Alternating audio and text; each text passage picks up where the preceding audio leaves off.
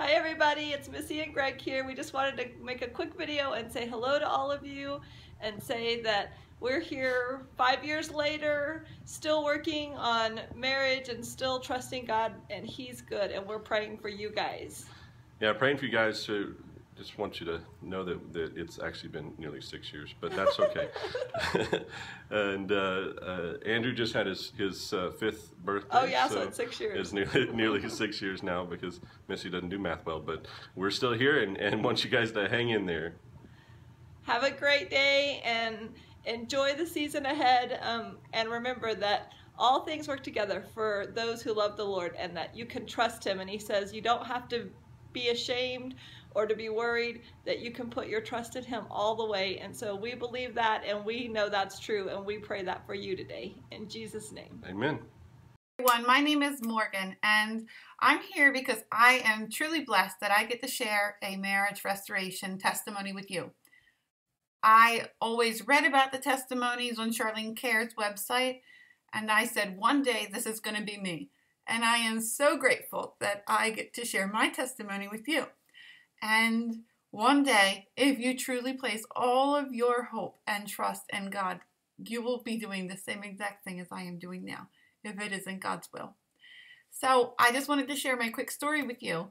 So my husband just completely blindsided me and left. Granted, I think it was a work of God because God needed me to grow closer to Him. I'm not saying that, but I just feel that I needed some one-on-one time with God, and I am so grateful for that opportunity.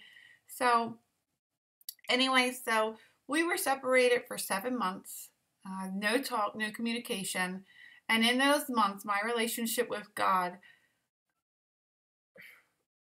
took like a 180.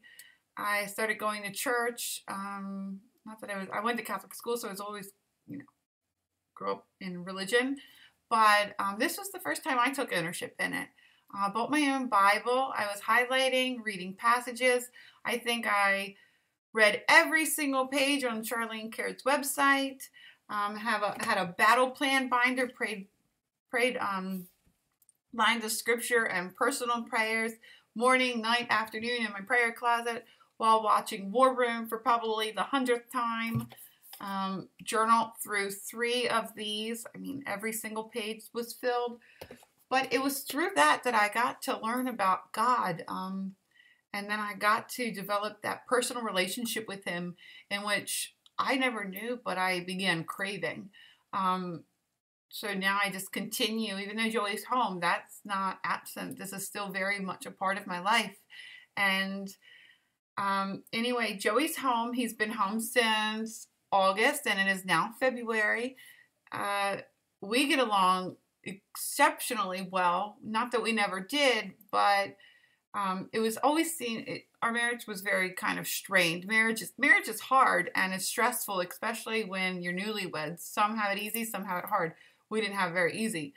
But now it's very different. We don't take things for granted, and we realize that there are problems in life, but if we work together, you will prevail together.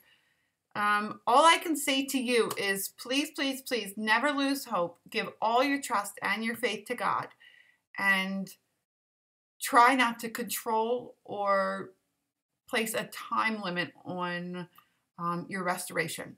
Just give it to God. It will be in His time, and I promise you, God will fill you with the hope and the strength that you need to prevail. God bless you. I love you, and I wish you all my best. God bless.